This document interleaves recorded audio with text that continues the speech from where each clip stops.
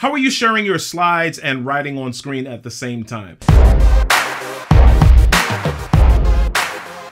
I got this question the other day as I was doing a training inside of Zoom, and you're probably familiar with the annotation tool inside of Zoom, except I wasn't exactly doing it that way. What I was doing was I was using my iPad to share slides on screen and then writing on those slides and making annotations via AirPlay. Now, this feature is easy enough and it's not hidden anywhere, but a lot of people don't seem to really know about it. So let's walk through how I did exactly what I did while I was doing this presentation. So the first thing I'm going to do is open up PowerPoint on my iPad, and then I have a file that I've already pulled inside of this here, and I'm going to go over to where it says slideshow. Now I'm going to click on presenter view, and you'll see how this comes up. I can slide along the bottom here, and you'll see the different slides that I have there. Okay, but I'm going to go back to the first one for the time being. One of the things I want you to notice is that up at the top right here, I've got some icons, right, that allow me to kind of already write on my screen. Let me go to a slide that it's a little bit clearer. I'm going to use this one, and I'm going to choose the black, and you can kind of see that I can write on the screen there, or I can choose the highlighter style, and you can see that I'm writing on the screen. Okay. The other thing that I really like about this is that I can click that little blackout box and I can draw,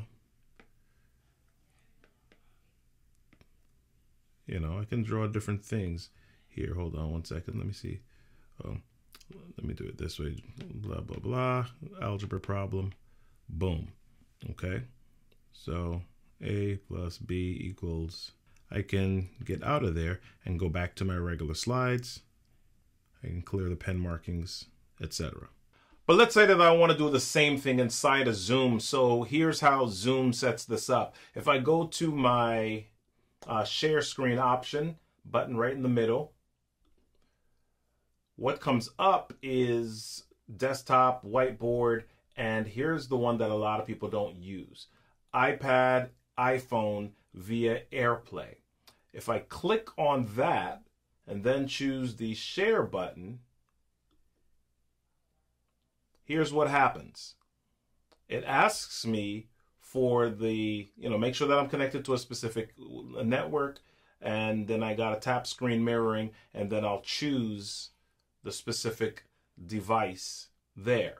So here's what happens. I've got my PowerPoint open, but on my iPad device, what I'm going to do is I'll swipe down from the top right, and I will see this button here that's called screen mirroring.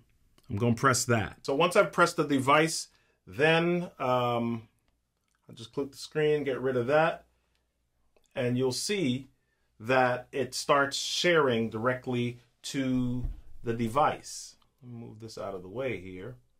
Now I can actually just use my pencil here,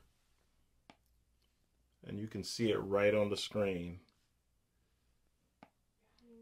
Okay. Let me go to another screen so that you can see that even better. Okay. I can do whatever I need there, and I'm just right. And again, the same thing that I can do is I can press that little black button up at the top there, and I can draw also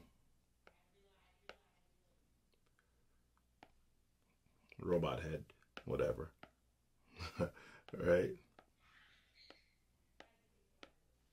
All right. So that's another way that you can more easily connect with your audience using your iPad and your Apple Pencil as an annotation tool right inside of Zoom.